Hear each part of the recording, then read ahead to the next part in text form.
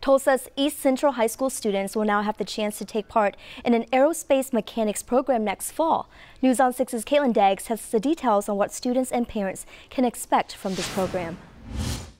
School officials hope this program will help East Central students get a high-paying job right out of high school while also saving some money.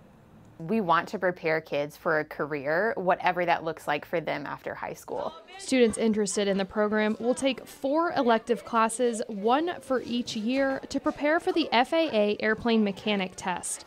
Once students pass that test, students can start work immediately.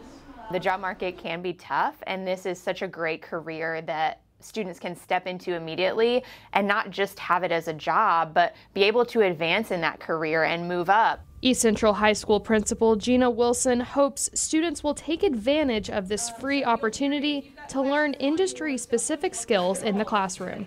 The students having a choice in what their career looks like is huge. And so understanding that there is a demographic of students that will go to college, and then there's a demographic of students that will go right into the workforce. But what we want to ensure is that when they go right into the workforce, that they're able to make a living wage. Wilson says she's excited to see students who take part in the program succeed.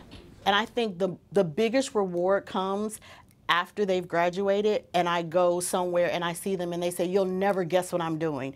And so I'm looking forward in 4.5 years to have students see me out and say, "You'll never guess where I work." And it's not too late to enroll students in the program, but the program is only open to students who attend East Central High School. In Tulsa, Caitlin Daggs, Oklahoma's Own, News on 6.